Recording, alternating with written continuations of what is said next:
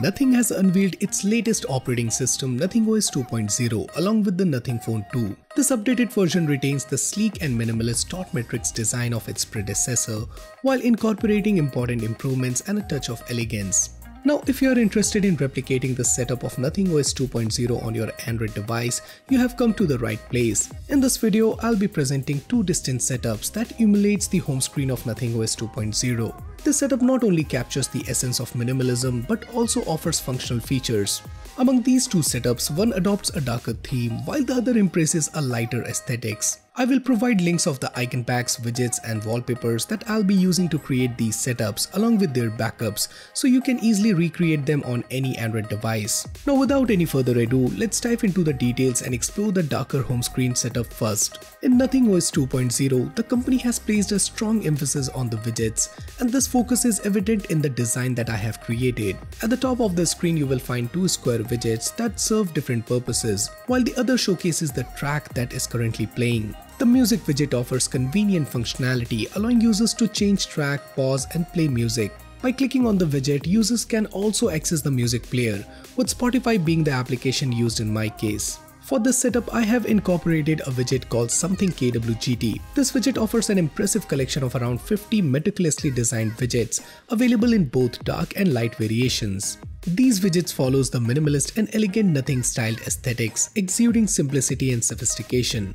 Users can also scale these widgets, adjusting their size according to personal preferences. Moving on to the next widgets, we have two toggle widgets that are not native to this KWGT widget pack.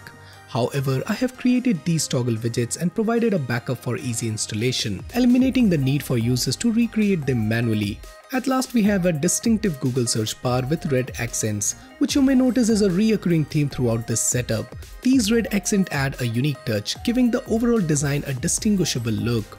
Continuing with this setup, I have placed 4 sets of my most frequently used apps between the widgets, creating a visually subdued and monochromatic design that align with the aesthetic of Nothing OS 2.0. To achieve this, I utilizes the Pixu Dark Icon Pack, which perfectly embodies minimalism and add a refreshing touch of elegance to the setup.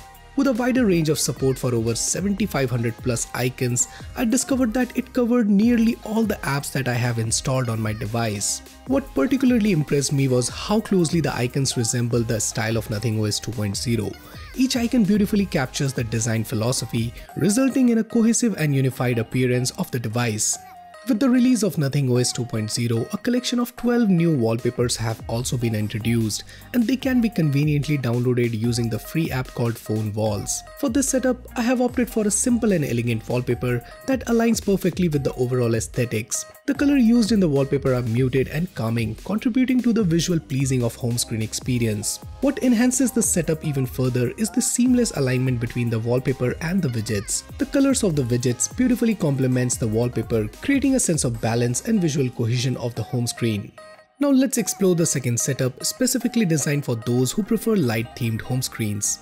In this setup, the focus is primarily on widgets, with fewer icons present on the home screen. Starting at the top, there are two elegantly designed widgets that utilizes the same bespoke dot matrix fonts. Following these widgets, there is an alarm toggle widget and two app icons perfectly aligned horizontally. Continuing down to the home screen, you will find two rounded toggles widget with red accents.